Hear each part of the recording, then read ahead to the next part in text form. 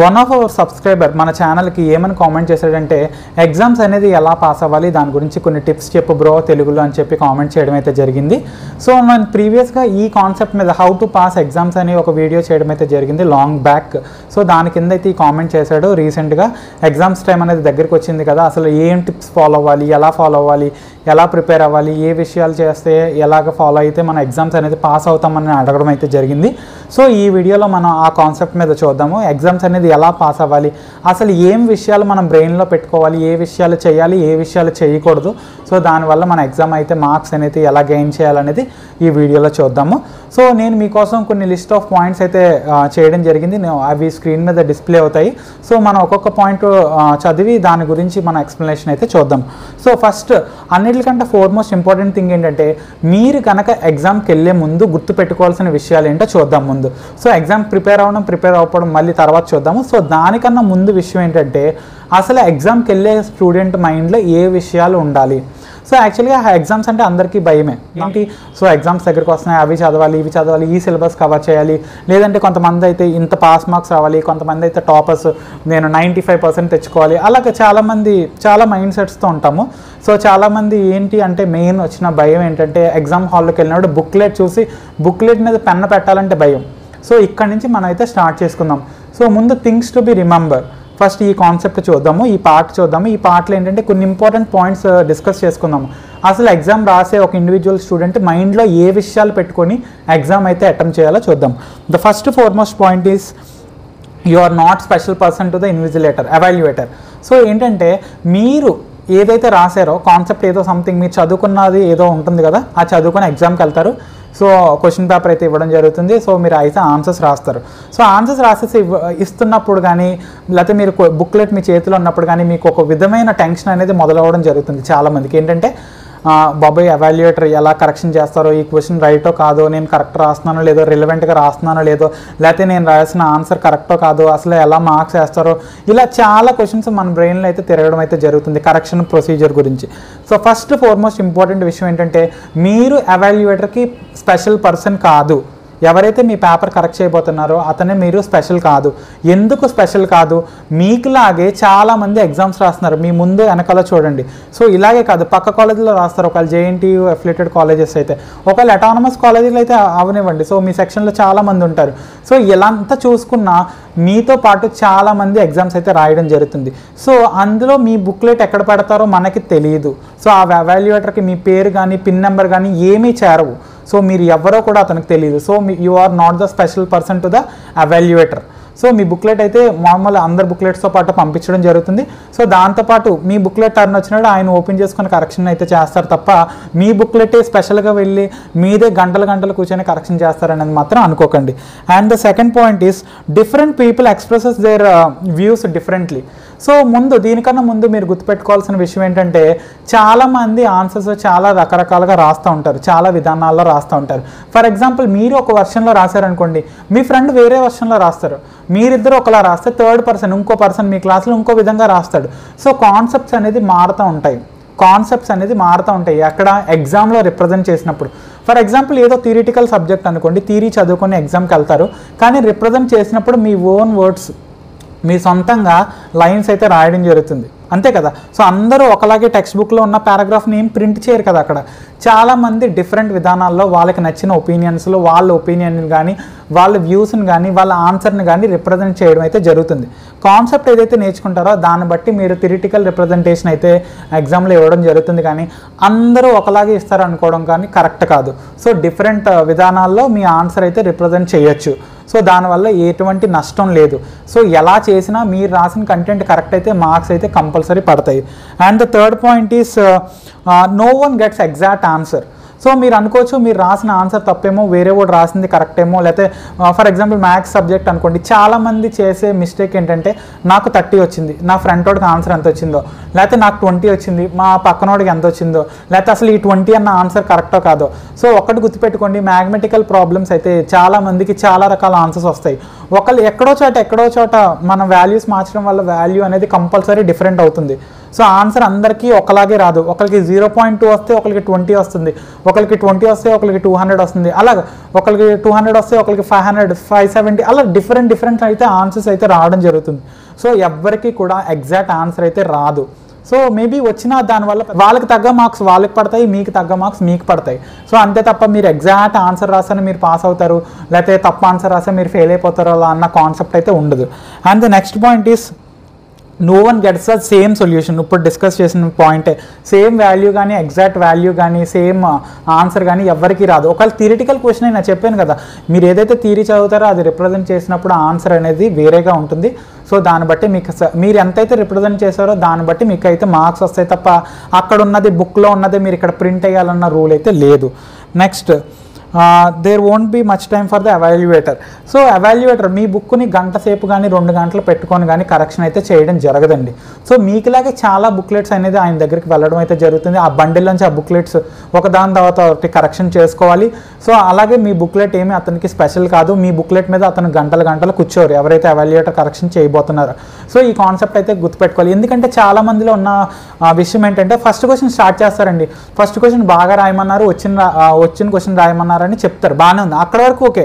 తర్వాత ఏం చేస్తారు వాళ్ళు, ఫస్ట్ క్వశ్చన్ పెట్టుకొని 1 అవర్ కాస్త అదే క్వశ్చన్ని ఒక ల్యాగ్ లాగా 4, 5, 6 పేజెస్ రాస్తూనే ఉంటారు. అందులోనే గంట 2 గంటల టైం అందులోనే వెళ్ళిపోతుంది.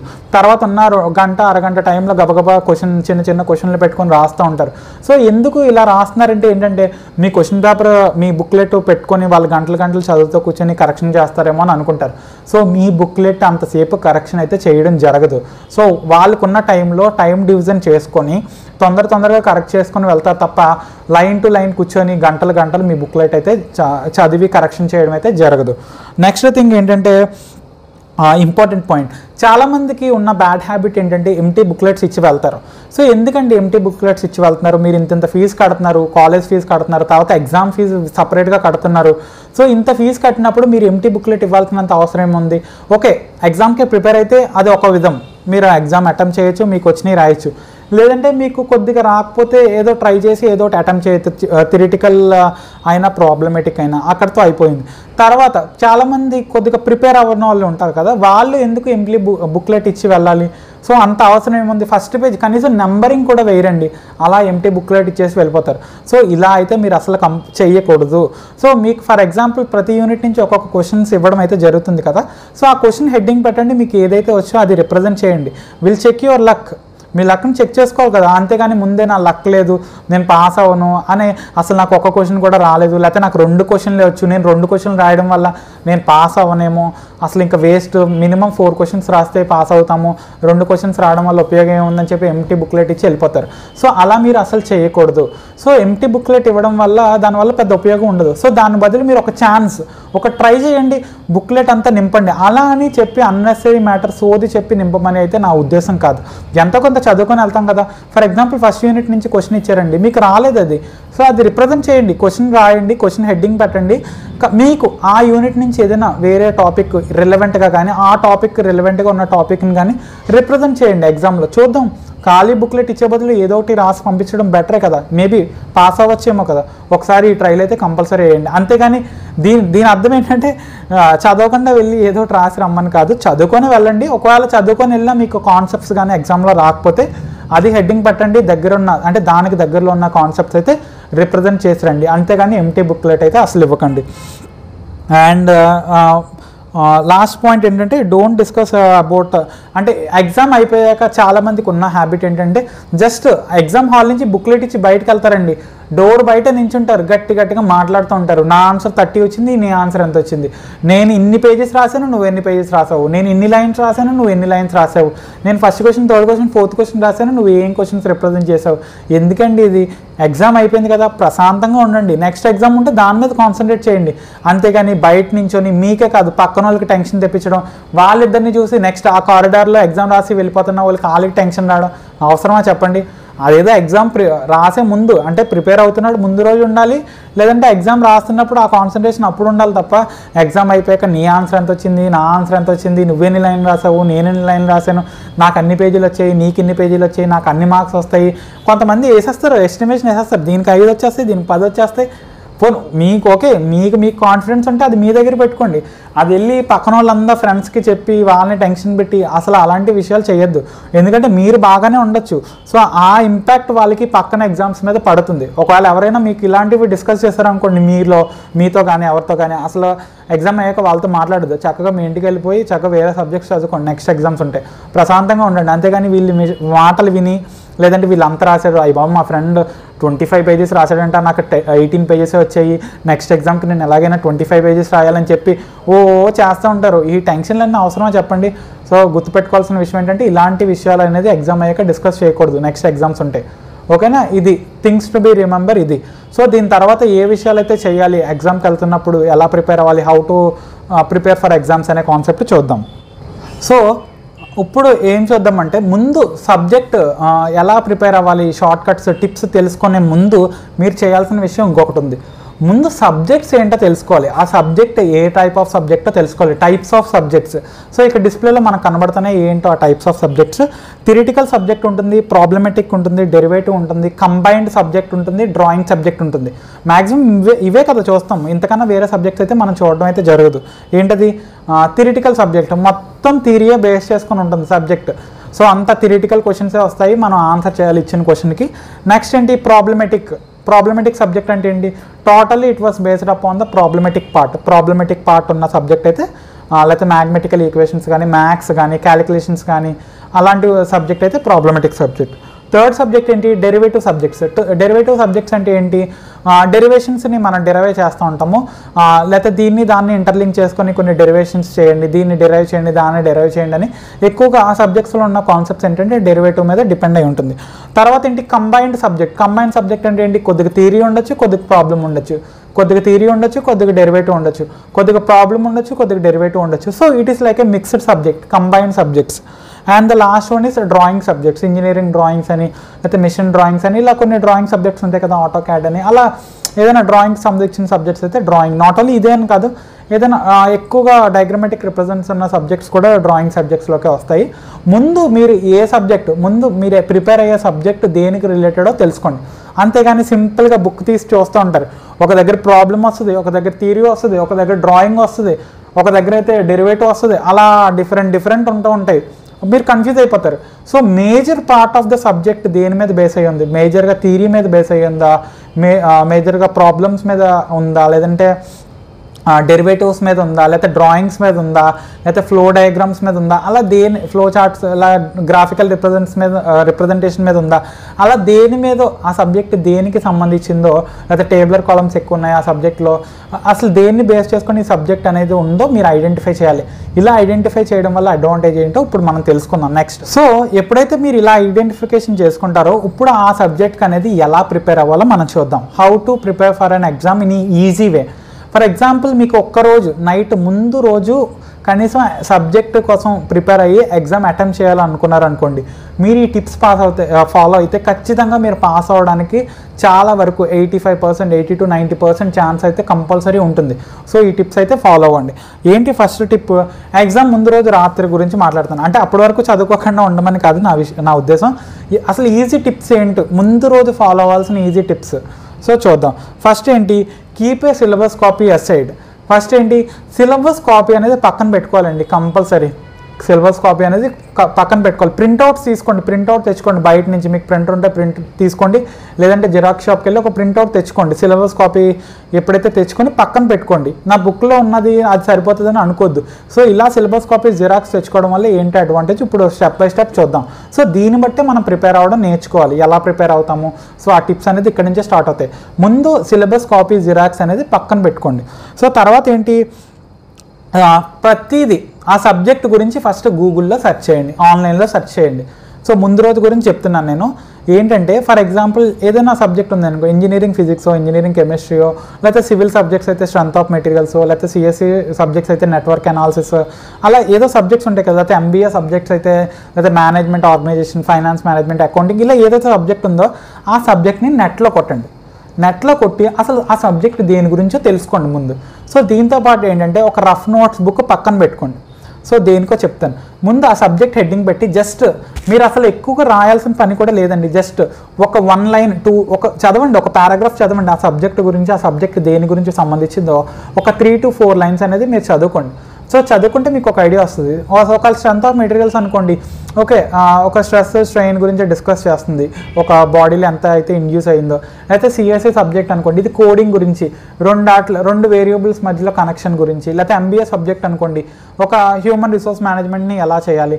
అలాగే లా ఎగ్జామ్ అనుకోండి, వేరియస్ లాస్ గురించి చెప్తుంది ఈ సబ్జెక్ట్. అలా ఏదో ఒకటి ఉంటుంది కదా, ఆ కాన్సెప్ట్ ఏంటో తెలుసుకోండి, ఆ సబ్జెక్ట్ ఆ రఫ్ బుక్లో రాసుకోండి.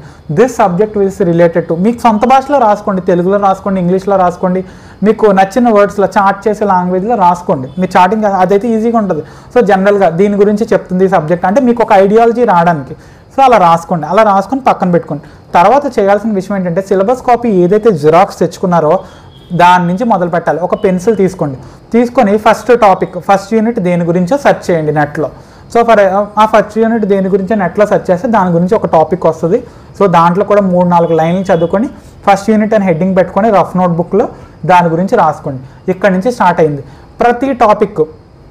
ప్రతి యూనిట్లో ఉన్న ప్రతి టాపిక్ను టిక్ చేసుకుంటే వెళ్ళండి. First topic for example 5 units అనుకోండి, ప్రతి యూనిట్లో 10 టాపిక్స్ ఉన్నాయనుకోండి, ఫస్ట్ టాపిక్ దేని గురించి ఉంది అదేంటో నెట్లో కొట్టండి. గూగుల్ ఉంది కదా మనకి అందరికీ ఇప్పుడు smart phones, laptops, system, wifi లేకపోతే నెట్ అందరికీ అవైలబిలిటీ ఉన్నాయి కాబట్టి సో అందులో మీరు గూగుల్లో సెర్చ్ చేసుకొని దాని గురించి అయితే మీరు ప్రతి ఈచ్ అండ్ ఎవ్రీ టాపిక్ని మీరు రాసుకోవడం అయితే జరగాలి.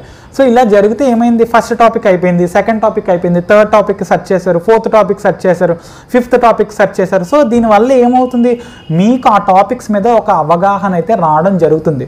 అంతే కదా, మీకు ఆ టాపిక్స్ గురించి ఏంటంటే ఒక అవగాహన అయితే రావడం జరుగుతుంది. సో ఇలా రావడం వల్ల ఏంటి, మీకు ఈ కాన్సెప్ట్స్ అన్నీ వచ్చేస్తున్నాయి. మీకు వచ్చేయడం అంటే ఒకసారి చదివితే వచ్చేస్తుందా అని మీరు నన్ను క్వశ్చన్ అడగచ్చు. సో ఎందుకు రాదు, మీరు ఎప్పుడైతే అలా సెర్చ్ చేసి అది ఆ గూగుల్లో చూసుకొని దాన్ని బుక్లో అయితే రిప్రజెంట్ చేస్తారో మీకు ఒక ఐడియాలజీ, కనీసం ఆ టాపిక్ దేనికి రిలేటెడ్ అయిందనే కనీసం ఒక మినిమం ఐడియా అయితే వస్తుంది కదా, రాకుండా ఉండదు కదా. సో మనం ఎన్ని టాపిక్స్ సెర్చ్ చేసినా ప్రతి టాపిక్ సెర్చ్ చేసినప్పుడు ఒక 4-5 లైన్లు చదివితే, ఫర్ ఎగ్జాంపుల్ టార్షన్ గురించి చెప్పింది అనుకోండి, ట్విస్ట్ గురించి అని లేకపోతే అందులో ఇండ్యూస్ అయిన ఫోర్సెస్ గురించి కానీ డిస్కస్ చేస్తుందని మనకు ఒక ఐడియా వస్తుంది. లేకపోతే ఫౌండేషన్ ఇంజనీరింగ్ అనుకోండి, ఒక ఫూటింగ్స్ గురించి డిస్కస్ చేస్తుంది, సాయిల్ గురించి డిస్కస్ చేస్తుంది. అలా చాలా టాపిక్స్ మనం ఏదైతే సెర్చ్ చేస్తున్నామో దాని గురించి చదివినప్పుడు దాని గురించి కనీసం మనకి మినిమం తెలుస్తుంది కదా. సో ఆ టాపిక్ ఆ కాన్సెప్ట్ ఏం చేస్తారు, ఇక్కడ రాసుకుంటారు బుక్లో. Okay, first unit second topic దీని గురించి, so first unit third topic దీని గురించి. అలా ఈచ్ అండ్ ఎవ్రీ టాపిక్ని మీరు ఒక రఫ్ నోట్ బుక్స్లో మీరు రాసుకోవాలన్నమాట. సో దీనివల్ల ఏంటి, అలా ఫస్ట్ యూనిట్ అయిపోయింది, తర్వాత సెకండ్ యూనిట్ అయిపోయింది, అలా థర్డ్ యూనిట్ అయిపోయింది, ఫోర్త్ యూనిట్ అయిపోయింది, ఫిఫ్త్ యూనిట్ అయిపోయింది. సో ఈ విధానంలో మీరు మొత్తం అన్ని కాన్సెప్ట్స్ తెలుసుకోవాలి. సో మీరు అడగచ్చు, భయ్యా ఏంటి నువ్వు టిప్స్ చెప్తానని మొత్తం సిలబస్ అంతా చదవమంటున్నావు, సో ఇలా అయితే కష్టం, మా వల్ల అవదని అనుకోవచ్చు. కానీ తప్పదు, ఇలా చేస్తేనే మీరు ఈజీ వేలో మీరు పాస్ అవ్వగలరు. మొత్తం సిలబస్ ఎంటైర్ టాపిక్స్ కాన్సెప్ట్స్ మీరు ముందు నుంచి చదువుకోవడం కంటే మీరు ఎప్పుడైతే ఇలా ప్రతి each and every topic search చేసుకుంటారో మీకు సిలబస్ మీద ఒక గ్రిప్ అయితే వస్తుందా రాదా.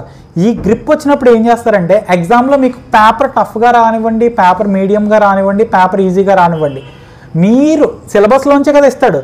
అది టఫ్ అవనివ్వండి, ఈజీ అవనివ్వండి, లేకపోతే మీడియంగా ఉన్న పేపర్ అవనివ్వండి, వాడు ఏం చేస్తాడు, మీకున్న సిలబస్ మొన్న 5 యూనిట్స్లోంచి మీకు పేపర్ అయితే ఇవ్వడం జరుగుతుంది. అంతేనా కదా. సో ఏంటి, మీరు ఈచ్ అండ్ ఎవ్రీ టాపిక్ చదివినప్పుడు జస్ట్ ఆ కాన్సెప్ట్ తెలుసుకున్నప్పుడు చదవకపోయినా ఎగ్జామ్లో టఫ్గా ఇచ్చిన పేపర్ చాలా లైట్గా ఈజీగా ఇచ్చిన ఆ కాన్సెప్ట్స్ అయితే కనబడతాయి కదా పేపర్లో ఎక్కడో చోట, ప్రతి క్వశ్చన్లో కనబడతాయి. ఫస్ట్ యూనిట్ క్వశ్చన్ అయితే ఫస్ట్ యూనిట్లోంచి ఆ టాపిక్ కనబడుతుంది, సెకండ్ యూనిట్ క్వశ్చన్ అయితే ఆ టాపిక్ ఖచ్చితంగా కనబడుతుంది. సో ఏంటి, ఈజీగా ఆన్సర్ హెడ్డింగ్ పెట్టేసి చక్కగా మీరు ఏదైతే చదువుకున్నారో ముందు రోజు దాన్ని రాసి ముందు దాన్ని ఎలాబరేట్ చేసుకొని మీరు దాని ఎక్స్ప్లెనేషన్ అయితే ఇవ్వడం జరగాలి. సో ఇదైతే ఇంపార్టెంట్ థింగ్. ఇలా కనుక మీరు ప్రిపేర్ అయితే ఖచ్చితంగా ఒక ఎగ్జామ్ మీరు ఇలా అటెంప్ట్ చేసి చూడండి. అంటే నా ఉద్దేశం ఏంటంటే చదవకుండా ఈ విధానంలో ఫాలో అవ్వమని చెప్పట్లేదు. మీకు ఎప్పుడైతే టైం అయితే ఎక్కువ పర్మిట్ అవ్వదో, లేకపోతే ఏదైనా సబ్జెక్ట్స్ బాగా టఫ్ అని ఫీల్ అవుతారో, ఎప్పుడైనా భయంగా ఫీల్ అవుతారో, లేకపోతే మీకు తక్కువ స్పాన్ టైం ఉన్నప్పుడు మీరు ఎగ్జామ్కి ప్రిపేర్ అయ్యి కూడా ఈ విధానంలో కూడా ప్రిపేర్ అయితే మీకు అది 100% రిజల్ట్ అనేది మీకు చాలా బాగా వస్తుంది. సో నెక్స్ట్ ఈ పాయింట్ ఏంటంటే each and every topic search each and every topic in the Google and so that you need to represent in the book, rough బుక్లో నోట్ చేసుకొని ఆ కాన్సెప్ట్ అనేది చదువుకోవాలి. Note down the side headings. So ఈ concepts అయితే ఎప్పుడైతే నేర్చుకుంటున్నారో దీంతో పాటు ఇంపార్టెంట్ ఆస్పెక్ట్ ఏంటంటే మీరు అక్కడ సైడ్ హెడ్డింగ్స్ అయితే పెట్టుకోవాలి. ఈ టాపిక్కి ఇన్ని సైడ్ హెడ్డింగ్స్ ఉన్నాయి, ఆ సైడ్ హెడ్డింగ్స్ ఏంటో రాసుకోవాలి. ప్రతి టాపిక్కి సైడ్ హెడ్డింగ్స్. సో అలా సైడ్ హెడ్డింగ్స్ రాసుకోవడం వల్ల ఏంటి, మీరు చదివారు అనుకోండి, మీకు ఒక 10 సైడ్ హెడ్డింగ్స్ ఉన్నారనుకో, మీరు చదివారు అనుకో, ఎగ్జామ్కి వెళ్ళినప్పుడు ఏమవుతుంది, మీకు 4-5 గుర్తుంటాయి, ఒక మహా అయితే 4-5 గుర్తొస్తాయి. సో మీరు ఇలా అయితే ఎప్పుడైతే నోట్బుక్లో రాసుకున్నారో ఖచ్చితంగా మీరు 6 to 7 సైడ్ హెడ్డింగ్స్ అయితే మీరు రాయడం అయితే జరుగుతుంది కంపల్సరీ. అంతే, ఎవరు 10 సైడ్ హెడ్డింగ్స్ గుర్తుండవు, మహా టాపర్స్ అయితే తప్ప. సో ఈ వీడియో వాళ్ళ కోసం కాదు కాబట్టి జనరల్గా ఎగ్జామ్స్కి పాస్ అవ్వడానికి ఈజీ టిప్స్ కాబట్టి సో ఇలా ఫాలో అయితే ఏంటంటే మీకు ఖచ్చితంగా ఆ 7 సైడ్ హెడ్డింగ్స్ గుర్తుంటాయి. సో ఏంటి దీని అర్థం, each and every టాపిక్కి side headings అనేది మీరు రఫ్ బుక్లో ప్రాక్టీస్ చేయాలి, రాయాలి. రాస్తేనే మీకు గుర్తుంటుంది. నెక్స్ట్ ఏంటి, practice diagrams and formulas on paper. ఏదైతే డయాగ్రామ్స్ అయితే ఉన్నాయో ఆ డయాగ్రామ్స్ని చదువుకుంటున్నప్పుడే, గూగుల్లో చూసి చదువుతున్నప్పుడు లేకపోతే బుక్లో చూసి చదువుతున్నప్పుడు గబగబా దాని గురించి అలా గీస్తూ ఉండాలి. గీసుకుంటూ ప్రాక్టీస్ చేస్తూ ఉంటే దాన్ని మళ్ళీ labelling, each and every part దేన్ని రిప్రజెంట్ చేస్తుందో అలా రాస్తూ ఉండాలి. ఫర్ ఎగ్జాంపుల్ ఫార్ములా అనుకోండి, ఇక్కడ చదువుతూ బుక్లో అయినా చదువుతూ లేకపోతే గూగుల్లో అయినా చదువుతూ దాని గురించి రాస్తూ ఉండాలి. ఫర్ ఎగ్జాంపుల్ దీనికి గూగులే కావాలని లేదండి, మీ దగ్గర టెక్స్ట్ బుక్ ఉందనుకోండి, ఆ సబ్జెక్ట్ టెక్స్ట్ బుక్, దాన్ని పెట్టుకొని ఆ సిలబస్ని పక్కన పెట్టుకొని ఆ సిలబస్ ఈ బుక్లో చూసి ఆ కాన్సెప్ట్స్ని కూడా మనం ప్రాక్టీస్ చేసుకోవచ్చు. దానికి ఫోనే ఉండాలి, గూగుల్లోనే సెర్చ్ చేయాలన్న రూల్ అయితే లేదు. సో ఇలా చేసుకుంటే ఏంటి, డయాగ్రామ్స్ రిప్రజెంట్ చేయడం, ప్రాక్టీస్ చేయడం, రఫ్గా పిచ్చిగా ఇలా చేసుకుంటూ ఉన్నారనుకోండి, ఎగ్జామ్ టైంలో ఏంటి నీట్గా రిప్రజెంట్ చేసుకుంటారు. అంతే కదా, అంటే ఇక్కడ రఫ్ పేపర్లు అంటే పిచ్చిగా రాసి లేదా రఫ్ కాబట్టి మనం చాలా ఫ్రీ హ్యాండ్తో గీస్తాం. అలా కాకుండా ఎగ్జామ్ టైంలో ఏంటంటే ఇలా గీసాం కాబట్టి దీన్ని ఇంత నీట్గా గీయాలి. సో ఈ పార్ట్ ఇది రిప్రజెంట్ చేస్తుందని అలా మీరు దానికి నెంబరింగ్ అది ఇచ్చుకొని మీరు రిప్రజెంట్ చేయొచ్చు. దానిలాగే ఫార్ములాస్ కూడా, ఫర్ ఎగ్జాంపుల్ ప్రాబ్లమేటిక్ సబ్జెక్ట్ అనుకోండి, చక్కగా ప్రతి యూనిట్ ఫార్ములాస్, ఒక యూనిట్లో 30 ఫార్ములాస్ ఉన్నాయనుకోండి, ఆ 30 ఫార్ములాస్ ఒక దగ్గర రాసి ఒక ఫార్ములాని ఒక 5 times ప్రాక్టీస్ చేయండి. అలా ప్రాక్టీస్ చేస్తూ ఉంటే ఏమవుతుందంటే మీకు ఫార్ములా అనేది గుర్తుంటుంది. సో దాని ప్రకారం సమ్ వచ్చినా లేకపోతే దాని ప్రకారం డెరివేషన్ వచ్చినా ఆ ఫార్ములాస్ రిప్రజెంట్ చేసుకుని ఈజీగా అయితే ఆన్సర్ అయితే రాయొచ్చు. నెక్స్ట్ థింగ్ ఏంటి, ప్రాక్టీస్ డయాగ్రామ్స్ చదువుకున్నాం, use Google for the meaning. ఏదైనా టాపిక్కి మీకు మీనింగ్ తెలియకపోతే వెంటనే గూగుల్ చేయండి. అంతేకాని పక్క ఫ్రెండ్స్కి ఫోన్ చేయొద్దు అని నేను చెప్పడం లేదు, కానీ వాళ్ళు ప్రిపేర్ అవుతూ ఉంటారు కదా. ముందు రోజు మనకి ఏమీ తెలియకపోతే ఏంటి, చక్కగా ఫ్రెండ్స్ అందరూ కాన్ఫరెన్స్ కాల్ కలుపుతారు, ఎవరో ఒకరు ఎక్స్ప్లెయిన్ చేస్తూ ఉంటారు, మంచిదే విషయం. కాకపోతే ఏంటంటే వాళ్ళు చదువుకోవడానికి టైం పర్మిట్ అవ్వాలి కదా. సో మనమే 10 మందికి చెప్పేలా ఉండాలి. కాబట్టి ఈసారి నుంచి ఇలా ఫాలో అయ్యారనుకోండి, మీ దగ్గరికి ఇంకా చాలామంది వచ్చి ఎక్స్ప్లెనేషన్కి అడుగుతూ ఉంటారు, అరే ఈ కాన్సెప్ట్ ఎలా చదవాలి, ఈ కాన్సెప్ట్ ఎలా క్రాక్ చేయాలని అడుగుతూ ఉంటారు. సో దాన్ని బట్టి మీరు ఏం చేస్తారంటే ఇలా ఏదైనా టాపిక్ కానీ ఏదైనా వర్డ్ మీనింగ్ అనేది తెలియకపోతే ఏంటంటే గూగుల్ చేసి దాని మీనింగ్ అనేది తెలుసుకోండి. Refer YouTube educational videos. So educational videos మనకి యూట్యూబ్లో చాలా ఉన్నాయి. సో మన ఛానల్లో కూడా చాలా ఎంబీఏకి సివిల్కి సంబంధించిన వీడియోస్ అయితే చాలా పెట్టడం అయితే జరిగింది. సో అలాగే మన ఛానల్లోనే ఇన్ని వీడియోస్ ఉన్నాయంటే బయట ఎన్ని ఉన్నాయి. సో మన ఛానల్లోనే చూడమని నేను చెప్పట్లేదు, బయట చాలా ఛానల్స్ ఉన్నాయి, చాలామంది చాలా మంచి కాన్సెప్ట్స్ని చాలా ఈజీ వేలో ఎక్స్ప్లెయిన్ చేస్తున్నారు. సో యూట్యూబ్లో పెట్టుకోండి. సో సార్ అలా యూట్యూబ్లో వీడియో అలా పెట్టుకొని రోజంతా చూస్తే ముందు రోజు టైం సరిపోదు, మాకు చాలా కాన్సెప్ట్స్ ఉన్నాయి కదా అని. సో వీడియో ప్లే చేయండి, ఫాస్ట్ ఫార్వర్డ్ పెట్టండి, ప్లేబ్యాక్ స్పీడ్ ఉంది కదా ఎక్కువ పెట్టండి, తొందరగా వినండి, కొద్దిగా కాన్సెప్ట్ ఏదైతే ఉందో అది తెలుసుకోండి, గబగబా ప్రాక్టీస్ చేయండి. సో ఈ విధానంలో యూట్యూబ్ వీడియోస్ చూస్తూ ఎడ్యుకేషనల్ వీడియోస్ ఆ కాన్సెప్ట్స్ అయితే తెలుసుకోండి. సో ఏంటంటే next pay attention and practice what are subject maybe A subject అయినా అవ్వండి, మీకు ఇష్టమైన సబ్జెక్ట్ అయినా ఇష్టం కాకపోయిన సబ్జెక్ట్ అయినా, ప్రాబ్లమెటిక్ సబ్జెక్ట్ అయినా, డెరివేటివ్ సబ్జెక్ట్ అయినా, థియరిటికల్ సబ్జెక్ట్ అయినా, సో దానికి అటెన్షన్ పే చేయండి. చాలామందికి థియరిటికల్ సబ్జెక్ట్స్ అంటేనే ఇష్టం ఉంటాయి, ఎందుకంటే ఏదో ఒకటి రాయొచ్చు. కానీ కొంతమందికి ప్రాబ్లమెటిక్ సబ్జెక్ట్సే ఇష్టం ఉంటాయి, ఎందుకంటే సోది రాయకుండా జస్ట్ స్టెప్స్ వేసి పాస్ అవ్వచ్చు అని. కొంతమందికి డెరివేటివ్ సబ్జెక్ట్సే ఇష్టం ఉంటాయి, ఎందుకంటే నెక్స్ట్ స్టెప్ ఏమొస్తుందో వాళ్ళకి ముందే తెలుసు కాబట్టి. కొంతమందికి డ్రాయింగ్ సబ్జెక్ట్స్ అయితే ఇంట్రెస్ట్ ఉంటుంది, ఏంటంటే ఇలాంటి డ్రాయింగ్స్ అయితే నేను గీసేయగలను, డ్రాయింగ్ నాకు ఇంట్రెస్ట్ కాబట్టి. సో అలాగ పర్టికులర్గా ఒక సబ్జెక్ట్కి మీరు స్టిక్ అవ్వకండి, ఎందుకంటే మనకు ప్రతి సెమిస్టర్లో కానీ ప్రతి ఇయర్లో కానీ చాలా డిఫరెంట్ సబ్జెక్ట్స్ ఉంటాయి, అంతే కదా. అన్ని థియరీ ఉండవు, అన్ని ప్రాబ్లమ్ ఉండవు, అన్ని డెరివేటివ్ ఉండవు. We will have different mixture of subjects. So అన్ని సబ్జెక్ట్స్ మీద ఈక్వల్గా మీరు బ్యాలెన్స్ చేస్తేనే నాలెడ్జ్ని బ్యాలెన్స్ చేయగలరు, మార్క్స్ని బ్యాలెన్స్ చేయగలరు. సో ఇది నెక్స్ట్ ఏంటంటే for problematic subject derivative subjects at least 3 models from each unit. For example theoretical సబ్జెక్ట్స్కి అయితే ఇదంతా అప్లికబుల్ అవుతుంది. ఒకవేళ అది ప్రాబ్లమేటిక్ సబ్జెక్ట్ అనుకోండి, ఎలా చేయాలి? సో దీనికి కూడా ఒక విధానం ఉంది. ఫర్ ఎగ్జాంపుల్ ఫస్ట్ యూనిట్ నుంచి మన ఒక 5 మోడల్స్ ఉన్నాయనుకోండి, ప్రతి యూనిట్ నుంచి 5 ఫర్ ఎగ్జాంపుల్ ప్రాబ్లమేటిక్ సబ్జెక్ట్ అనుకోండి, మ్యాథమెటికల్ ఈక్వేషన్స్ అవి ఉన్నాయి, మ్యాథ్స్తో ఎక్కువ కూడిన సబ్జెక్ట్ అనుకోండి, M1 M2 M3 ఏదైతే సబ్జెక్ట్ అనుకోండి. For example each and every యూనిట్కి అది ఒక 5 మోడల్స్ ఉన్నాయనుకోండి, మీరు మినిమం 3 మోడల్స్ అనేది ఖచ్చితంగా నేర్చుకోవాలి. నేర్చుకోవడం అంటే ఏంటి? ప్రాక్టీస్ చేయడం. చాలామందికి ఉన్న హ్యాబిట్ ఏంటంటే మ్యాథ్స్ని చూస్తూ ఉంటే పేజీలు తిప్పి కొద్దీ అది కూడా అలా వెళ్ళిపోతూ ఉంటుంది. తారే జమీన్ బర్లు అన్నీ తిరుగుతూ ఉంటాయి చూసారా, అలా తిరుగుతూ ఉంటాయి అన్నమాట. అలా కాకుండా మీరు ఎప్పుడైతే ప్రాక్టీస్ చేస్తారో మీకు సమ్స్ అనేది మీకు అర్థమవుతాయి, మీకు గుర్తుంటాయి స్టెప్స్ ఎలా వస్తున్నాయి ఏంటనేది. సో దీన్ని బట్టి ఏం చేస్తారు? ప్రాబ్లమేటిక్ సబ్జెక్ట్ అనుకోండి, ఈచ్ అండ్ ఎవ్రీ యూనిట్ నుంచి అందరూ అన్ని కాన్సెప్ట్స్ నేర్చుకోలేరండి, నేను ఒప్పుకుంటాను. ప్రతి యూనిట్లో 5 కాన్సెప్ట్స్ ఉన్నాయనుకోండి, 5 మోడల్ ప్రాబ్లమ్స్ ఉన్నాయనుకోండి, ఎవరు 5 మోడల్స్ ప్రిపేర్ అవ్వలేరు. సో మీరు ఏం చేస్తారు? ఒక 5 కాన్సెప్ట్స్ ఉంటే అందులో కనీసం 3 కాన్సెప్ట్స్ అనేది కంపల్సరీ నేర్చుకోండి. అప్పుడు ఏమవుతుంది? ఫర్ ఎగ్జాంపుల్ 5 యూనిట్స్ అనుకోండి, ప్రతి దాంట్లో 5 చదువుకున్నారు, 3 చదువుకున్నారు అనుకోండి, 5 3 15 సమ్స్, 15 మోడల్ ఆఫ్ సమ్స్ మీకు అనేది రావడం అయితే జరుగుతుంది. సో ఎగ్జామ్లో ఎంత కాదన్న పేపర్ అలా ఇచ్చినా ఖచ్చితంగా మీరు ఆ 15 మోడల్స్ నుంచి ఖచ్చితంగా ఒక 8 మోడల్స్, ఒక 7 to 8 మోడల్స్ అనేది రావడం జరుగుతుంది. ఈజీగా రిప్రజెంట్ చేయొచ్చు, మీకు పాస్ మార్క్స్ అనేది కంపల్సరీ వస్తాయి. సో దీన్ని బట్టి ఏమర్థమైంది? ప్రాబ్లమేటిక్ సబ్జెక్ట్ ఎలా నేర్చుకోవాలి, ఎలా ప్రాక్టీస్ అవ్వాలి, ఈజీగా టిప్స్, హౌ టు ప్రిపేర్ అంటే తక్కువ స్పాన్లో ఈ విధానంలో ఈ పాయింట్స్లో మీరు ఫాలో అయితే ఖచ్చితంగా మీరు అనేది సక్సెస్ అనేది పొందగలరు. సో మీరు అడగచ్చు, ఇవన్నీ మాకు తెలిసిన పాయింట్సే కదా, ఎందుకు దీనివల్ల అడ్వాంటేజ్ ఏంటని అడగచ్చు. అందరికీ అన్నీ తెలుసండి. సో నాకే అన్నీ తెలుసని నేను అనట్లేదు, మీకు కూడా ఇంతకన్నా మంచి పాయింట్స్ తెలిసి ఉండొచ్చు. కాకపోతే ఏంటంటే మీరు చేసే విషయం ఏంటంటే మీరు ఫాలో అవ్వరు ఆ విషయాలు. సో అంతే కదా, అందరికీ ఇవన్నీ తెలుసు, ఈ పాయింట్స్ వింటూ ఉంటే అవును కదా ఇలా చేస్తే బాగుంటుంది కదా అని మీకు అనిపిస్తుంది. కాకపోతే ఏంటంటే ఈ సెటైన్ వే ఏదైతే ఇప్పుడు నేను చెప్పిన విధానం ఉందో దాంట్లో ఫాలో అవ్వరు. అంటే ముందు నుంచి వెనక నుంచి ముందుకి, లేకపోతే మధ్యలోంచి ముందుకి అలా ప్రిపేర్ అవుతూ ఉండడం వల్ల కన్ఫ్యూజ్ అయిపోతూ ఉంటారు. సో మీరు ఇలా సిలబస్ కాపీ పక్కన పెట్టుకొని, రఫ్ బుక్ పక్కన పెట్టుకొని, గూగుల్ కానీ టెక్స్ట్ బుక్ కానీ పక్కన పెట్టుకొని, ఈచ్ అండ్ ఎవ్రీ కాన్సెప్ట్ని చదువుకొని, ఆ కాన్సెప్ట్ ఆ టాపిక్ ఏంటో రాసుకొని, ప్రాబ్లమేటిక్ సబ్జెక్ట్ అయితే ప్రాబ్లమ్స్ సాల్వ్ చేస్తూ, లేదా థియరిటికల్ సబ్జెక్ట్ అయితే థియరీ రాస్తూ 2-3 లైన్స్ సైడ్ హెడ్డింగ్స్ రాస్తూ, గూగుల్ చేస్తూ, తెలియని పాయింట్స్ ఇలా చేయడం వల్ల, ఎడ్యుకేషనల్ వీడియోస్ చేయడం వల్ల ఒక సెటైన్ ఆర్డర్ చూసారా, ఇది ఒక ఆర్డర్లో వెళ్తుంది. సో అంతేగాని కొంతమంది ఒకటే సబ్జెక్ట్ తీస్తారు, ప్రాబ్లమేటిక్ ఒకటే సమ్ పెట్టుకొని గంటలు కూర్చుంటారు. నెక్స్ట్ అయ్యో 5th యూనిట్ ఇంపార్టెంట్ కదా అని డైరెక్ట్ 5th యూనిట్కి జంప్ చేసేస్తారు, అక్కడ 2 కాన్సెప్ట్లు నేర్చుకుంటారు, తర్వాత మళ్ళీ ఫస్ట్ యూనిట్కి వస్తారు, ఇది వదిలేసాం కదా. సో ఇలా ఏంటంటే జంబ్లింగ్ అయిపోతుంది, కన్ఫ్యూజ్ అయిపోయి టెన్షన్ వచ్చేసి టైం అయిపోతుంది. సో దానికన్నా మీరు ఈ సెటైన్ వేలో ఫాలో అయ్యారనుకో, మీరు అన్ని టాపిక్స్ కవర్ చేయగలరు, మీకు సిలబస్ మీద ఖచ్చితంగా గ్రిప్ అనేది ఉంటుంది. సో ఈ గ్రిప్ ఉండడం వల్ల ఏంటంటే ఆటోమేటిక్గా మీరు ఎగ్జామ్లో అయితే మంచిగా రిప్రజెంట్ చేయగలరు. సో దీని తర్వాత ఏంటంటే నెక్స్ట్ డూస్, ఎగ్జామ్ వెళ్ళాక ఏం చేయాలి, ఎగ్జామ్ హాల్లో ఉన్నప్పుడు, ఎగ్జామ్ హాల్కి వెళ్తున్నప్పుడు ఏవైతే విషయాలు మనం ఫాలో అవ్వాలో ఇప్పుడు చూద్దాం. డూస్, సో ఇక్కడ డిస్ప్లే అవుతుంది చూడండి. ఫస్ట్ థింగ్ ఏంటి? Take dial watch. చాలా మందికి ఉన్న బ్యాడ్ హ్యాబిట్ ఏంటంటే ఎగ్జామ్కి మొత్తం ప్రిపేర్ అయిపోతారండి. మొత్తం ఇప్పుడు నేను చెప్పిన విధానంలో అయినా, మీ ఫ్యాకల్టీ చెప్పిన విధానంలో అయినా, లేకపోతే మీకు వచ్చిన విధానంలో అయినా మొత్తం సిలబస్ అంతా ప్రిపేర్ అయిపోతారు, మంచిగా నాలెడ్జ్ వస్తుంది, ఎగ్జామ్కి వెళ్తారు మార్క్స్ తెచ్చుకోవడానికి. ఇక్కడ ఏం చేస్తారు? వాచ్ పట్టుకెళ్ళరు. టైం మేనేజ్మెంట్ అనేది చాలా ఇంపార్టెంట్, అందరికీ తెలిసిన విషయం.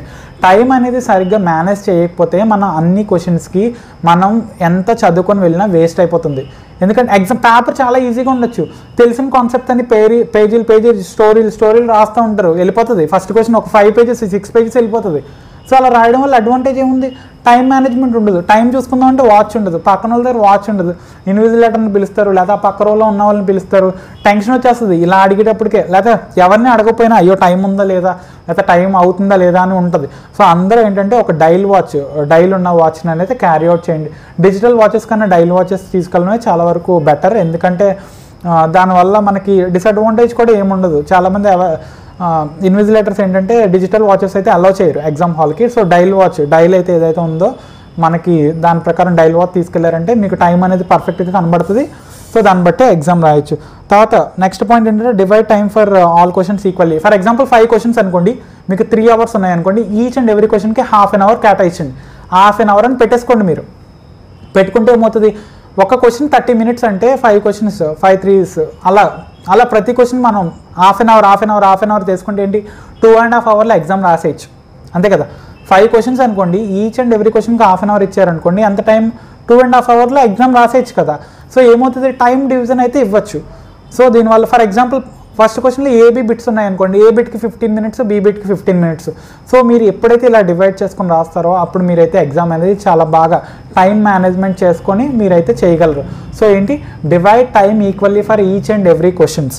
అండ్ నెక్స్ట్ పాయింట్ ఏంటి, అటెంప్ట్ నోన్ క్వశ్చన్స్ ఫస్ట్ మీకు తెలిసిన క్వశ్చన్తోనే మొదలు పెట్టండి. అందరికీ తెలిసిన విషయమే. చాలా ఫోర్మోస్ట్ ఇంపార్టెంట్ థింగ్ ఏంటంటే మీకు ఫస్ట్ ఏదైతే ఫర్ ఎగ్జాంపుల్ మీకు 5th యూనిట్ నుంచే వచ్చనుకోండి క్వశ్చన్, ఆ క్వశ్చనే ఫస్ట్ అటెంప్ట్ చేయండి. అంతేగాని ఆర్డర్లోనే రావాలి, first question, second question, third క్వశ్చన్లోనే రావాలని లేదు. మీకు ఏదైతే మంచి క్వశ్చన్ వచ్చో దాంతో చేశారంటే ఏంటి, మీరు బాగా రాయగలరు, మీకు కాన్ఫిడెన్స్ వస్తుంది. మీ ఎవాల్యుయేటర్ ఎప్పుడైతే పేపర్ ఎవాల్యుయేట్ చేస్తాడో ఆయనకు కూడా మార్క్స్ అయితే బాగా వేయడానికి వస్తుంది అనిపిస్తుంది. సో తర్వాత ఏంటంటే attempt all the questions needed without choice. ముందు ఎన్నైతే క్వశ్చన్స్ అటెంప్ట్ చేయాలో కంపల్సరీ అన్ని క్వశ్చన్స్ అటెంప్ట్ చేయడానికి ట్రై చేయండి, మ్యాక్సిమం చేయండి కూడా. ఫర్ ఎగ్జాంపుల్ 5 క్వశ్చన్స్ అటెంప్ట్ చేయాలనుకోండి, ఖచ్చితంగా 5 క్వశ్చన్స్ అటెంప్ట్ చేయండి. చాలామందికి ఉన్న బ్యాడ్ హ్యాబిట్ ఏంటంటే 3 క్వశ్చన్స్ రాస్తే పాస్ అయిపోతాం కదా, నేను 4 రాసి వెళ్ళిపోతాను. లేదంటే చాలామంది ఏంటి, నేను 3 క్వశ్చన్సే రాసి వెళ్ళిపోతాను. చాలామంది అయితే ఏంటి, నాకు టైం సరిపోవట్లేదు, నేను ఇంత టైం పెట్టుకున్నాను కాబట్టి 2 క్వశ్చన్లే రాశాను, అలా పెట్టుకుంటారు. అలా చేయకండి. ఎందుకంటే మనకి ఎంత వచ్చు, ఒకవేళ 4 క్వశ్చన్స్ రాస్తే పాస్ అయిపోతామని నీకు నమ్మకం ఉన్నా 5 క్వశ్చన్స్ రాయండి. టైం ఈక్వల్గా డివైడ్ చేసుకొని 5 క్వశ్చన్స్ అటెంప్ట్ చేస్తే ఏమవుతుందంటే మీకు మంచి మార్క్స్ రావడానికి ఎక్కువ ఛాన్స్ ఉంటుంది. సో ఇదైతే చాలా ఇంపార్టెంట్ పాయింట్. తర్వాత ఏంటి, సైడ్ హెడ్డింగ్స్, అండర్లైన్స్ చాలా ఇంపార్టెంట్. సో థియరిటికల్ సబ్జెక్ట్ అనుకోండి, కంపల్సరీ మీరు సైడ్ హెడ్డింగ్స్ అయితే పెట్టండి. నీట్గా సైడ్ హెడ్డింగ్ పెట్టి దాని కింద అండర్లైన్ అయితే చేయండి. సో ఇలా చేయడం వల్ల ఏంటంటే పారాగ్రాఫ్ స్టోరీలు రాయకుండా అండర్లైన్ ఒకటే చూసుకొని ఎవాల్యుయేటర్ ఓకే అండర్లైన్ చేశాడంటే వీడికి కాన్సెప్ట్ తెలుసు అన్న వ్యూలో అతనికి మనం మౌల్డ్ చేసినట్టు అవుతుంది. సో అండర్లైన్లు చూసుకొని కరెక్షన్ అయితే చేయడం జరుగుతుంది. సో దాన్ని బట్టి అయితే మనకు మంచి మార్క్స్ వస్తాయి. అంతేగాని స్టోరీలు రాశారనుకోండి, అతను ఏ లైన్ అని చదువుతాడు, మహా అయితే 10 లైన్లు చదవగలడు. అంతేగాని బుక్లెట్ అంతా పారాగ్రాఫ్లు ఉంటే స్టోరీ అంతా చదవరు కదా, స్క్రిప్ట్ అంతా చదవరు కదా కూర్చొని మీరు ఏనైతే రాశారో. సో ఏం చేస్తారంటే నీట్గా అండర్లైన్స్ పెట్టి హెడ్డింగ్స్ పెట్టి హెడ్డింగ్స్ కింద అండర్లైన్స్ చేసుకొని కాన్సెప్ట్ అయితే రాయండి. నెక్స్ట్ ఏంటి, సింపుల్ వే టు రిప్రజెంట్ పారాగ్రాఫ్స్ని నీట్గా రిప్రజెంట్ చేయండి. తర్వాత ఏంటి, bullet points, highlight important points, bullet points పెట్టండి. ఒకవేళ మీకు సైడ్ హెడ్డింగ్స్ రాలేదనుకోండి, పెట్టడం అవ్వట్లేదు అనుకోండి, ఆ క్వశ్చన్కి అవి సూటబుల్ కాదనుకోండి, ఏం చేస్తారు, బుల్లెట్ పాయింట్స్, చిన్న యారో మార్క్, లేకపోతే చిన్న స్టార్, లేకపోతే చిన్న సర్కిల్, లేకపోతే చిన్న డాట్స్ అయితే పెట్టుకొని అలాగా మీరు బుల్లెట్ పాయింట్స్ అంటాం కదా, బుల్లెట్ పాయింట్స్ ప్రకారం మీరైతే రిప్రజెంట్ చేస్తే ఓకే రిప్రజెంటేషన్ అయితే బాగుంది. నీట్ రిప్రజెంటేషన్ అయితే ఎప్పుడైతే ఉంటుందో మీరు ఆటోమేటిక్గా మార్క్స్ అనేది చాలా బాగా గెయిన్ చేయగలరు. అంతేగాని మీరే చూడండి, ఫర్ ఎగ్జాంపుల్ మీకే ఒక బుక్లెట్ కరెక్షన్ చేయమని ఇచ్చారనుకోండి, జస్ట్ అనుకోండి వాడు ఇంత పారాగ్రాఫ్లు ఒకటేలా రాశాడు, మొత్తం తీరి రాశాడు, మీకు బోర్ కొట్టదా, చిరాకు రాదా అంటే దాన్ని బట్టే మీరు మార్క్స్ వేస్తారని లేదు. కాకపోతే ఏంటంటే రిప్రజెంటేషన్ ఎప్పుడైతే side headings, underlines, bullet points, నీట్గా యారో మార్క్స్, ఇలా హైలైట్ పాయింట్స్ని ఇన్వర్టెడ్ కామాస్ పెట్టి అండర్లైన్ చేసి రాయడం వల్ల ఏంటంటే మంచి ఫీల్ వస్తుంది, కరెక్షన్ చేసినాడు మార్క్స్ కూడా బాగా వస్తాయి, మీరు రాసిన కాన్సెప్ట్స్ కూడా ఎదుటి వాళ్ళు కరెక్షన్ చేసే వాళ్ళకి బాగా అర్థమవుతుంది. So use pencil scale for the diagrams. చాలామంది చేసే మిస్టేక్ ఏంటంటే పెన్నుతో గీసేస్తారు డయాగ్రామ్. జస్ట్ మనం చాలా ఎక్స్పర్ట్ అని ఇలా గీస్తాం, అంతే వెళ్ళిపోతుంది లైన్, అంతేనా కదా. ఒక తుమ్ము వచ్చిందంటే ఇలాగా లైన్ పక్కకి వెళ్ళిపోతుంది. సో ఆ తర్వాత దాన్ని చెరపలేము, దాన్ని మళ్ళీ కొట్టడానికి పెన్నుతో దాన్ని ఇలా చేసి దాని మీద రకరకాల డిజైన్లు వేస్తూ ఉంటాం. సో అలా చేయొద్దు. పెన్సిల్, స్కేల్, ఎరేజర్ ఇవన్నీ పట్టుకెళ్తే షార్ప్నర్ చక్కగా మీరు ఎగ్జామ్ అయితే రాయొచ్చు. చక్కగా డయాగ్రామ్స్ ఉంటే పెన్సిల్తో గీయచ్చు, తప్పు వస్తే వెంటనే చెరపచ్చు, అండర్లైన్స్ చేయడానికి కూడా ఉపయోగపడుతుంది, బుల్లెట్ పాయింట్స్ పెట్టడానికి ఉపయోగపడుతుంది. సో పెన్సిల్తోనే డయాగ్రామ్స్ అయితే మ్యాక్సిమం వేయడానికి ట్రై చేయండి, పెన్నుతో అయితే వేయొద్దు. నెక్స్ట్ ఏంటి, use flow charts, simple graphs, tables, diagrams. So ఎప్పుడైతే ఫ్లో చార్ట్ ఫర్ ఎగ్జాంపుల్ ఏదైనా ప్రాసెస్ని ఎక్స్ప్లెయిన్ చేస్తున్నారు అనుకోండి, సో దానికోసం మీరు సైడ్ హెడ్డింగ్స్ పెట్టే కన్నా ఒక ఫ్లో చార్ట్ అంటే తెలుసు కదా, సర్కిల్, ట్రయాంగిల్, లేకపోతే కోన్, ఇలాంటి చిన్న రిప్రజెంటేషన్, సిలిండర్, ఇలాంటి రిప్రజెంటేషన్తో మీరు ఒక ఫ్లో చార్ట్ లాగా గీసారు అనుకోండి, starting process step 1 to step 10 ఒక పేజ్లో అలాగ రాశారనుకోండి, ఎవాల్యుయేటర్ చేసినోడు కూడా చాలా బాగుంటుంది. ఓకే స్టెప్ 1 ఇది, స్టెప్ 2 ఇది, స్టెప్ 3 ఇది, స్టెప్ 4 ఇది, ఓకే దాని తగ్గ తీరి పక్క పేజ్లో రాస్తారు కదా, వాళ్ళు ఇంకా ఆటోమేటిక్గా మీరు ఎప్పుడైతే ఫ్లో చార్ట్ రిప్రజెంట్ చేస్తారో వాళ్ళకి అర్థమైపోతుంది, ఓకే వీడి దగ్గర కాన్సెప్ట్ ఉంది, వీడు ఏదో రాసాడు, వీడికి మార్క్స్ వేయాలి అని ఫిక్స్ అవుతారు. అంతేగాని మీరు థియరిటికల్ రిప్రజెంటేషన్స్ చేశారనుకోండి, చెయ్యొచ్చు కానీ దానివల్ల కన్నా ఇలా అటెంప్ట్ చేస్తే మీకు మంచి మార్క్స్ వస్తాయి. సో ఇదేంటి, use flow charts, simple graphs, tables, diagrams. No need to read question paper, need to read question paper thoroughly. So చాలామందికి ఉన్న ప్రాబ్లం ఏంటంటే క్వశ్చన్ పేపర్ని సరిగ్గా చదవరు, టెన్షన్ పడిపోతారు. పేపర్ ఇచ్చినంటే ముందుకి వెనక్కి తిప్పేసి గబగబా ఏం చేయాలో అర్థమవుక అక్కడ ఒకటి చదువుతారు, ఇక్కడ ఒకటి చదువుతారు, అక్కడ ఒకటి చదువుతారు. అలా కాదు, ఫస్ట్ 3 to 4 minutes పేపర్ తరవుగా చదవండి. మీకు అది టఫ్ సబ్జెక్ట్ అవనివ్వండి, వచ్చిన సబ్జెక్ట్ అవనివ్వండి, రాని సబ్జెక్ట్ అవనివ్వండి, ప్రాబ్లమేటిక్, డెరివేటివ్, ఏ సబ్జెక్ట్ అయినా అవనివ్వండి, ప్రతి క్వశ్చన్ 1, 2, 3, 4, 5, 6 అలా 10 క్వశ్చన్స్ ఏదైతే ఉన్నాయో అదే ఆర్డర్లో 1కి 2 సార్లు చదవండి. సో దానివల్ల ఏంటంటే మీకు ఆన్సర్ అనేది స్ట్రైక్ అవుతుంది. ఓకే, దీనికి ఈ ఆన్సర్ రాయాలి, దానికి ఆన్సర్ రాయాలి, సో అలా స్ట్రైక్ అవుతుంది. అంతేగాని అక్కడో క్వశ్చన్ ఇక్కడో క్వశ్చన్ చదువుకొని లేకపోతే ఫస్ట్ క్వశ్చన్ రాస్తే తర్వాత క్వశ్చన్ చదువుదాం రాశారనుకో ఏమవుతుందంటే మీకు సరిగ్గా కన్ఫ్యూజన్ వచ్చేస్తుంది. అటెంప్ట్ చేసినాడు మీకు మంచిగా రాయలేరు, టెన్షన్ పడిపోతారు. సో ఎప్పుడైతే మీరు క్వశ్చన్ పేపర్ని తరవుగా 3 to 4 times కానీ 2 to 3 times కానీ బాగా చదువుతారో మీకు వచ్చేస్తుంది అన్నమాట కాన్సెప్ట్. ఎందుకంటే మీరు ముందుగా ఇవన్నీ ఏదైతే ప్రిపేర్ అయ్యారో, టిప్స్ ఏదైతే ప్రిపేర్ అయ్యారో, లేకపోతే మీ విధానంలో ఏదైతే ప్రిపేర్ అయ్యారో దాన్ని బట్టి మీకు మీరు ఆ క్వశ్చన్ 2-3 సార్లు చదివేటప్పుడు ఆ కాన్సెప్ట్ మీకు స్ట్రైక్ అవ్వాల్సిందే కంపల్సరీ. సో మీరు క్వశ్చన్ పేపర్ అనేది కంపల్సరీ తరోగా చదవండి. సో ఇవి డూస్, ఇవి చేయాలి, ఇవి చేస్తే మీకు ఖచ్చితంగా అడ్వాంటేజ్ అవుతుంది. సో ఒకసారి మీరు ఫాలో అయ్యి చూడండి. నెక్స్ట్ థింగ్ ఏంటంటే డోంట్స్, ఏదైతే విషయాలు చేయకూడదో ఇప్పుడు వాటి కోసం డిస్కస్ చేద్దాం. డోంట్స్, ఫస్ట్ థింగ్ ఏంటంటే don't panic, tension, over think, over confidence. First ఏంటంటే ఎగ్జామ్ అన్నంటే షర్ట్ అంతా తడిసిపోతుంది. ఎగ్జామ్కి వెళ్తున్నామంటే చాలు బట్టలన్నీ తడిసిపోతాయి, టెన్షన్ వచ్చేస్తుంది, ఫోర్ హెడ్లోంచి చెమట వచ్చేస్తుంది, బట్టలన్నీ తడిపేసుకుంటారు, అసలు ఏం చేస్తున్నారో అర్థమవుదు.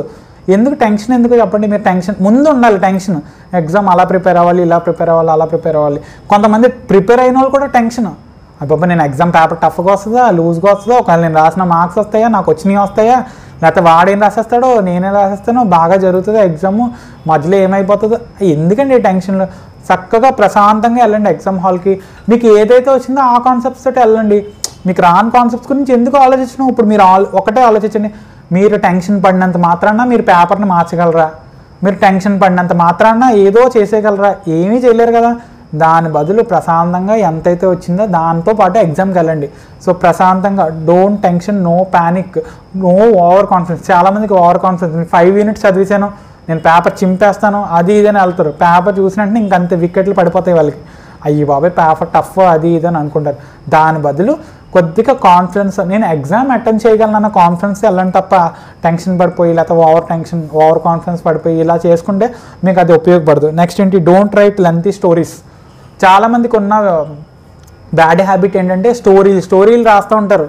ఒక్క క్వశ్చన్ని, ఫస్ట్ క్వశ్చన్ ఒక 6 మార్క్స్కి ఇచ్చాడు అనుకోండి, అది ఒక 2 పేజీలు రాస్తే సరిపోద్ది. వీళ్ళు 4 pages రాస్తారు ఫస్ట్ క్వశ్చన్ కదా బాగా రాయాలని. అలా ఫస్ట్ క్వశ్చన్ ఎక్కువ రాసినంత మాత్రాన మంచి మార్క్స్ రావు, తక్కువ రాసినంత మాత్రాన తక్కువ మార్క్స్ రావు. సో దాన్ని ఏంటంటే స్టోరీలు రాయకండి. అండ్ చాలామందికి ఉన్న బ్యాడ్ హ్యాబిట్ ఏంటంటే సినిమా స్టోరీలు రాస్తారండి. అదేంటో మరి అదే అలవాటు నాకు అర్థం అవుతుంది. కానీ రాకపోతే ఏదో మీకు అది రాలేదనుకోండి, ఆ సబ్జెక్ట్కి సంబంధించిన టాపిక్ ఏదో రాయండి తప్ప సినిమా స్టోరీలు అయితే రాయొద్దు. నెక్స్ట్ ఏంటి, don't concentrate only on 1 question. ఇదే పాయింట్, ఒక క్వశ్చన్నే పట్టుకొని సాగతీయద్దు, ఒక క్వశ్చన్నే కాన్సన్ట్రేట్ చేయొద్దు. సో అది ప్రాబ్లమేటిక్ సబ్జెక్ట్ అయినా ఏదైనా don't stick to only 1 mathematical problem given in the exam. దీని ఆన్సర్ ఏంటంటే ప్రాబ్లమేటిక్ సబ్జెక్ట్ ఏదనుకోండి చేస్తారు, ఫస్ట్ క్వశ్చన్ చేస్తారు, ఆన్సర్ వస్తుంది ఒక 0.37 అని వచ్చింది అనుకో, అంతే మొదలు పెడతారు. ఎదుటోడిని అడుగుతూ ఉంటారు, అరే నీ ఆన్సర్ ఎంత వచ్చిందని. అంటే ఆడు 10 అన్నాడంటే అయిపోయింది, ఇంకా నా ఆన్సర్ ఎక్కడో తప్పు వచ్చింది. ఆడికి 10 వచ్చిందంటే ఖచ్చితంగా పోనీ కనీసం న్యూమరిక్లో రావాలి, 9లోనో 8లోనో లేకపోతే 11లోనో రావాలి. నాకు మరీ 0.37 వచ్చింది, మొత్తం నా ఆన్సర్ తప్పని కూర్చుంటారండి. 1 గంట కూర్చొని క్యాల్సీ కొడతానే ఉంటారు. అది ఎంత చేసినా అంతే వస్తుంది, లేకపోతే ఇంకా వేరేది వస్తుంది. ఉన్న టెన్షన్ కాదు కదా, ఇంకా టెన్షన్ పెరిగిపోయి టైం అయిపోతుంటుంది. అలా చేయొద్దు. చెప్పాను కదా, ఫస్టే చెప్పాను. చాలామంది ఆన్సర్స్ వాళ్ళకి నచ్చిన విధానంలో ఆన్సర్ చేస్తారండి. మీరు ఒక విధానం చేస్తే వాళ్ళకి ఒక విధానంలో రావచ్చు. మ్యాథ్స్ అయినా సరే, థియరీయే కాదు, మీకు మ్యాథమెటికల్ సమ్స్ ప్రాబ్లమ్స్ అయినా కూడా అలాగే వస్తాయి. ఎక్కడో చిన్న పొరపాటు లేకపోతే ఎక్కడో చిన్న కరెక్షన్ వల్ల వాల్యూ అనేది మారిపోతుంది. ఎగ్జామ్ పేపర్ ఎవాల్యుయేట్ చేసిన వాళ్ళు మీ ప్రాసెస్ చూస్తారు తప్ప వాళ్ళు క్యాల్సీ పెట్టుకొని నీ ఆన్సర్ కరెక్ట్ వచ్చిందా, పక్కన వాళ్ళ ఆన్సర్ కరెక్ట్ వచ్చిందా, వాడి ఆన్సర్ ఎలా వచ్చింది, వీడి ఆన్సర్ ఎలా వచ్చింది, అలా ఏం చూడరు. మీరు అటెంప్ట్ చేశారా లేదా ప్రాసెస్ అని ఆలోచించండి తప్ప మీరు ఆన్సర్ కరెక్ట్గా వచ్చిందా లేదా అని మాత్రం ఆలోచించద్దు. ఎందుకంటే 100 మంది రాస్తారు, 100 మందికి 100 రకాల ఆన్సర్స్ వస్తాయి. సో మీ ఆన్సరే కరెక్ట్ అవ్వాలి అని రూల్ లేదు, లేకపోతే మంచి కరెక్ట్ ఆన్సర్తో మీ ఆన్సర్ మ్యాప్ అవ్వాలన్నా కూడా రూల్ లేదు. మీ ప్రొసీజర్లో మీరు ఫాలో అవ్వండి, ఎగ్జామ్లో అటెంప్ట్ చేయండి, ఆ సమ్కి ఎంత వాల్యూ వచ్చినా అది వదిలేసి నెక్స్ట్ సమ్కి వెళ్ళిపోండి. అంతేగాని దాని మీద కూర్చొని గంటలు అయితే టైం వేస్ట్ చేయొద్దు. నెక్స్ట్ ఏంటంటే don't waste more time thinking about answer. For example మీకు ఒక ఆన్సర్ రాలేదండి, దానికి స్పేస్ వదిలి నెక్స్ట్ ఆన్సర్కి వెళ్ళిపోండి. కొంతమంది ఏం చేస్తారు, కూర్చుంటారు, క్వశ్చన్ హెడ్డింగ్ పెడతారు, కూర్చుంటారు, రావట్లేదు ఆలోచిస్తున్నాను, క్వశ్చన్ అర్థం అవ్వట్లేదు, లేకపోతే ఎవరైనా చెప్తారా అని అలా చూస్తుంటారు, అరగంట అయిపోతుంది. అలా చేయొద్దు. మీకు అది రాకపోతే దానికి వదిలేండి, 1 పేజీ 2 పేజీలు వదిలేసి కింద పీటీఓ ప్లీజ్ టర్న్ ఓవర్ అని రాసి నెక్స్ట్ పేజ్కి వెళ్ళిపోయి రాసుకుంటూ వెళ్ళిపోండి. మీకు లాస్ట్లో గుర్తొస్తే రాయండి, లేకపోతే వదిలేయండి. అంతేకాని దాని గురించే కూర్చొని గంటలు టైం అయితే వేస్ట్ చేయకండి. తర్వాత ఏంటంటే have a light food having exam heavy foods మీరు. సో ఏంటంటే ఎగ్జామ్కి వెళ్ళే ముందు లైట్ ఫుడ్ తీసుకోవడానికి ముందు రోజు కూడా ఎక్కువగా హెవీగా నాన్ వెజ్ తినడం కానీ, బిర్యానీస్ కానీ, లేకపోతే ఎక్కువగా ఆయిలీ ఫుడ్, నేను ఏమీ వెజిటేరియన్ నాన్ వెజిటేరియన్ అలా చెప్పట్లేదు, కానీ హెవీ ఫుడ్స్ అయితే తీసుకోకండి ఎగ్జామ్ రోజు, ఎగ్జామ్ ముందు రోజు. ఎందుకంటే ఎక్కువ ఫుడ్ తీసుకున్నా మనకి స్లీప్ వచ్చేస్తుంది, ఒకవేళ ఆయిలీ ఫుడ్ తీసుకున్నా డైజెషన్ ప్రాబ్లమ్స్, స్టమక్ ప్రాబ్లమ్స్, మనకి గొంతులో మంట, సో ఇలాగ డిస్కంఫర్ట్స్ వచ్చాయనుకోండి హెల్త్లో ఏంటంటే మనం అది సరిగ్గా రిప్రజెంట్ చేయలేము. సో ఇంకో ఇంపార్టెంట్ విషయం ఏంటంటే ఇలా అని చెప్పి ఫుడ్ అయితే తినకుండా వెళ్ళొద్దు. మినిమం క్వాంటిటీ ఈజీగా డైజెస్ట్ అయ్యే ఫుడ్, ప్రశాంతంగా ఉండే ఫుడ్ తినండి ఖచ్చితంగా. అసలు చాలామంది బ్రేక్ఫాస్ట్ని స్కిప్ చేస్తారండి ఎగ్జామ్కి వెళ్ళే ముందు, ఎందుకు అర్థమవుదు. అసలు వాళ్ళు ఎగుస్తారు, ఎగ్జామ్ అని పొద్దునుంచి చదువుతూ ఉంటారు, టైం అయిపోతుంది, వెంటనే రెడీ వెళ్ళిపోతారు తప్ప ఏమీ తినకుండా వెళ్తారు. అలా తినకుండా వెళ్ళారంటే మీరు ఎంత చదివినా అక్కడ రిప్రజెంట్ చేయడానికి మీకు ఎనర్జీ రాదు. ఒకవేళ మీరు రిప్రజెంట్ చేద్దాం అనుకున్నా మీ బ్రెయిన్ దానికి సహకరించదు. So minimum food, minimum quantity, మీకు ఆ పూటకి సరిపడేది ఏంటో తిన్నారనుకో, తర్వాత విషయం తర్వాత చూసుకోవచ్చు. So minimum food, not very heavy food with oily food are non veg food అనేది ఎక్కువగా అవాయిడ్ చేయడానికి చూడండి. Don't read until the exam starts, relax before. Okay, ఈ పాయింట్కి అర్థం ఏంటంటే ఎగ్జామ్ ముందు 30 మినిట్స్ ముందు, ఒక 20 మినిట్స్ ముందు ఇంకా చదవడం ఆపేయండి. ఎగ్జామ్కి వెళ్తారు, బెల్ రింగ్ అవుతుంది, డోర్ బయట నుంచి చదువుతూనే ఉంటారు. ఎందుకండి, మీకు అసలు గుర్తుండదు. మహా అయితే ఒక సైడ్ హెడ్డింగ్ గుర్తుంటుందేమో కానీ మిగిలిన చదివినవి అన్నీ మర్చిపోతారు. మీరు ఒకసారి ఆలోచించండి, మీరు ఒకసారి ఇది చేసి చూడండి. ఎగ్జామ్ ఒక 20-30 మినిట్స్ ముందు మీరు బుక్స్ క్లోజ్ చేసేయాలి, క్లోజ్ చేసి పక్కన పెట్టుకొని రిలాక్స్డ్గా ఎగ్జామ్ హాల్లో కూర్చోవడమో లేకపోతే ఎగ్జామ్ హాల్ బయట ఉండడమో చేయాలి. అంతేగాని డిస్కషన్లు ఓకే, అలా డిస్కషన్ చేయడం వల్ల 1-2 పాయింట్లు గుర్తుంటాయేమో కానీ ముందు చదివినవి అన్నీ మర్చిపోతాం టెన్షన్లో. సో అలా చేయొద్దు. ఎగ్జామ్ 30 మినిట్స్ ముందు వెరీ రిలాక్స్డ్గా ఉండాలి. ఓకే, ఏది వస్తే అది రాద్దాంలే అబ్బా, చూద్దాంలే అబ్బా, అలా ఉండాలి తప్ప చించేద్దాంలే అబ్బా, ముందే చదివేద్దాంలే అబ్బా, మొత్తం చదివేద్దాంలే అబ్బా, అలా పెట్టుకున్నారంటే మీకు మొత్తం అన్నీ మర్చిపోతారు. సో అలా చేయొద్దు. And don't get empty paper booklet. And last important point ఏంటంటే ఎంటీ పేపర్ అయితే ఇవ్వకండి. ఎందుకంటే మీరు ఒకసారి ట్రై చేసి చూడండి, ఎందుకంటే ఎంటీ పేపర్ ఇవ్వడం వల్ల కూడా మీకు పెద్ద అడ్వాంటేజ్ ఏమి ఉండదు, అంతే కదా. సో మీకు ఎగ్జామ్ వచ్చినా రాకపోయినా దానికి రిలవెంట్ టాపిక్స్ మీరు ఏదైతే రిప్రజెంట్ చేస్తారో మీకు మార్క్స్ రావడానికైతే అవకాశం ఉంటుంది. మీకు చేతిలో ఉన్న అవకాశం వదిలేసి ఎప్పుడో సప్లీలో రాద్దామన్న కాన్సెప్ట్ అయితే పెట్టుకోవద్దు. ఇంపార్టెంట్ విషయం అయితే మీకు ఏదైతే ఉందో ఆ కాన్సెప్ట్, ఒకవేళ మీకు ఆ సబ్జెక్ట్ గురించి ఏదైనా తెలిసిందనుకోండి, దాన్నే రిప్రజెంట్ చేయండి ఎగ్జామ్లో.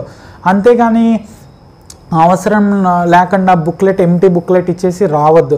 మీరు ఒక్కసారి, అంటే నా ఉద్దేశం ఏంటంటే సోది రాయండి, లేకపోతే ఇర్రెలవెంట్ పక్క సబ్జెక్ట్ రాయండి, అలాంటి పిచ్చి విషయాలు నేనైతే చెప్పట్లేదు. కాకపోతే ఏంటంటే మీరు ముందైతే ఏదైతే ప్రిపేర్ అయ్యారో సిలబస్ ప్రకారం చెప్పాను కదా, సిలబస్ కాపీ పక్కన పెట్టుకొని అన్నీ తెలుసుకుంటారో కనీసం మీరు మినిమం ఒక 50% పేపర్ని మీరు అటెంప్ట్ చేయగలరండి. మీకు తెలిసిన కాన్సెప్ట్ హెడ్డింగ్ పెట్టండి. ఫర్ ఎగ్జాంపుల్ మీకు రాని ఎగ్జామే, కష్టమైన ఎగ్జామే, ఏదో ఒకటి డెరివేటివ్ ఎగ్జామే, మీకు పెట్టండి, హెడ్డింగ్ పెట్టండి, మీకు వచ్చిన డెరివేషన్ చేయండి, లేకపోతే మీకు వచ్చిన formula. For example problematic subject అనుకోండి, మీకు ఆడు వేరే ఫార్మాట్లో అడిగాడు, వేరే ప్రొసీజర్లో అడిగాడు, అదే ప్రొసీజర్ హెడ్డింగ్ పెట్టండి, మీకు వచ్చిన ప్రొసీజర్లో రిప్రజెంట్ చేయండి. సో తప్పే ఉంది. ఎంటీ బుక్లెట్ ఇచ్చే బదులు ఇలా ట్రై చేస్తే మీ లక్ను మీరు చెక్ చేసుకోండి.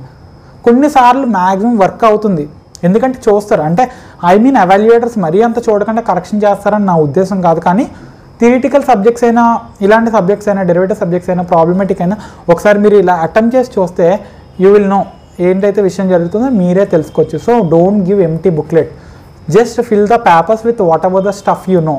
మీరు ఏదైతే కాన్సెప్ట్స్ మీకు తెలుసో ఆ సబ్జెక్ట్ గురించి హెడ్డింగ్స్ పెట్టి క్వశ్చన్ హెడ్డింగ్ పెట్టి నీట్గా రిప్రజెంట్ చేయండి. సో ఇదే విషయాలు ఏంటంటే చాలా ఇంపార్టెంట్ విషయాలు మనం అయితే డిస్కస్ చేసుకున్నాము మన సబ్స్క్రైబర్ అడిగినట్టు.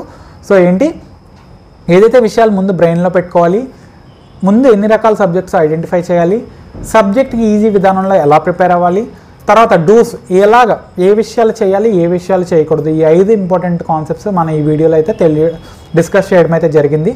సో ఖచ్చితంగా ఈ కాన్సెప్ట్ దీని ప్రకారం మీరు ఫాలో అయితే ఖచ్చితంగా మీరు సక్సెస్ అవ్వడానికి 100% ఛాన్స్ ఉంటుందండి. ఈ 5 స్టెప్స్ ఎప్పుడైతే బ్యాలెన్స్ చేస్తారో మీరు ఖచ్చితంగా పాస్ అవుతారు. పాస్ అవ్వడం అయితే పక్కా, నేనైతే చెప్తున్నాను కదా. ఒకవేళ మీరు పాస్ అవ్వకపోతే కాకపోతే కింద కామెంట్ సెక్షన్లో కామెంట్ చేయండి. మీరు ఈ విధానంలో ఫాలో అయ్యి చదివారంటే, ఈ టిప్స్ ఫాలో అయ్యి ఖచ్చితంగా అయితే మీరైతే పాస్ అవ్వడం అయితే జరుగుతుంది. అలాగే మీరు ఏంటంటే దీని గురించి ఈ కాన్సెప్ట్ ఈ విషయాలు ఏదైతే మనం డిస్కస్ చేసామో ఈ వీడియోని మీ ఫ్రెండ్స్కి షేర్ చేయండి. నా వీడియో ప్రమోషన్ గురించి నేనైతే చెప్పట్లేదు, మీరు షేర్ చేయకపోయినా పర్వాలేదు. మీరు ఏదైతే విషయాలు తెలుసుకున్నారో మీ ఫ్రెండ్స్కి అనేది తెలియచేయండి. ఎందుకంటే చాలామంది మన ఫ్రెండ్స్ కానీ మన రిలేటివ్స్లో ఉన్న చదువుకున్న వాళ్ళు కానీ ఇలాంటి ప్రొసీజర్ ఫాలో ఒక స్మార్ట్ వర్క్ చాలా హార్డ్ వర్క్ చేస్తారండి. మన ఫ్రెండ్స్లో ఉండొచ్చు, మన రిలేటివ్స్లో చదువుకున్న వాళ్ళు అయ్యి ఉండొచ్చు, మనకు బాగా కావాల్సిన వాళ్ళు అయ్యి ఉండొచ్చు. ఏంటంటే హార్డ్ వర్క్ చేస్తారు తప్ప స్మార్ట్ వర్క్ చేయరు.